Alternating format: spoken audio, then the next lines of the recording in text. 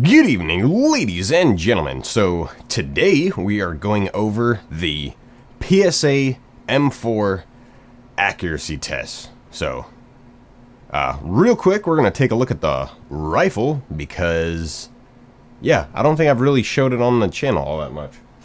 So this, yeah, is the Palmetto State Armory. This is just their PSA M4 Classic. So it has a government profile barrel, 13.5 inch M-lock free-floated handguard. Yeah, and from there everything else is mil-spec. Well, yeah, everything else is mil-spec. We have just standard bolt, which is, and bolt carry group, which is what I shot it with. I did put a different lower on it, so that, because the other lower has a better trigger, just so I could get maximum accuracy. And yeah, so I was pleasantly surprised with the accuracy out of this guy. So this gun has like it has just over 4,000 rounds. It's got like 4,300. Okay, we did shoot the Winchester 55 grain last, but we're just gonna put it in here first.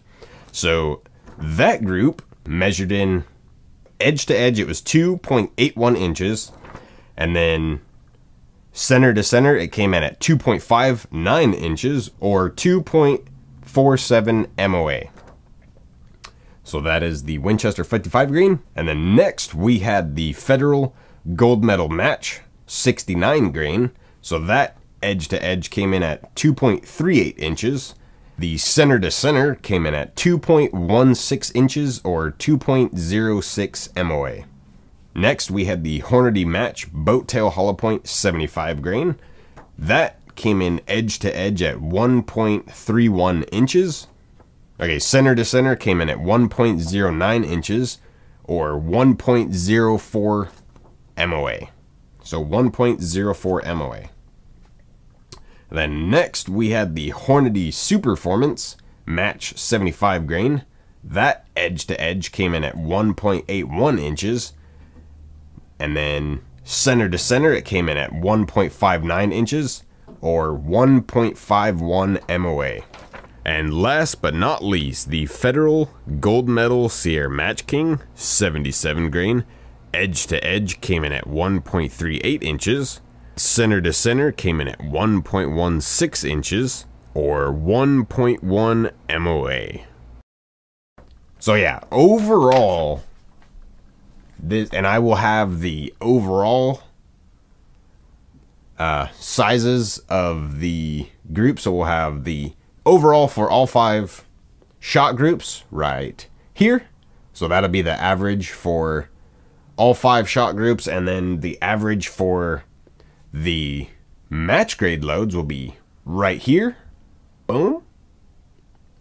We will also have the average for the heaviest 3 loads right here, because the heaviest 3 loads did excellent, as you can see by the numbers right there. Also, yeah, again, so this gun has just over 4,000 rounds through it. I've had it for now just for 13 months, and yeah, it is shot amazing. With the scope, it shoots excellent. With match grade, it shoots, with Winchester standard ammunition, it shoots pretty darn good, just how it is. And then with match grade, yeah, this gun shoots incredible. The barrel and the bolt are not technically mil-spec. That's what we shot it with, obviously.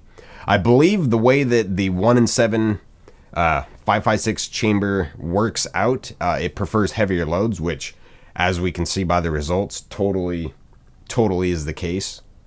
Next, following this video, at some point, we will do the accuracy tests on this guy, the BCM 11.5 Dream Build. Super excited to do that. The only thing that I am not excited to do is to have to take off the optic and re-zero it when I'm done with that. So that's gonna suck.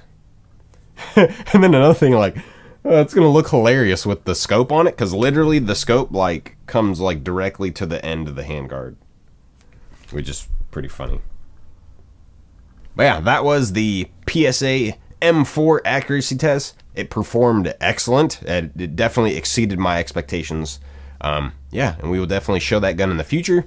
Maybe the next time that I take that gun out, we'll do just a quick rundown of the gun. It's nothing crazy. It's pretty much stock, because I wanted to run it stock because I was gonna do a review on it, and then I just never did. So yeah. So until next time.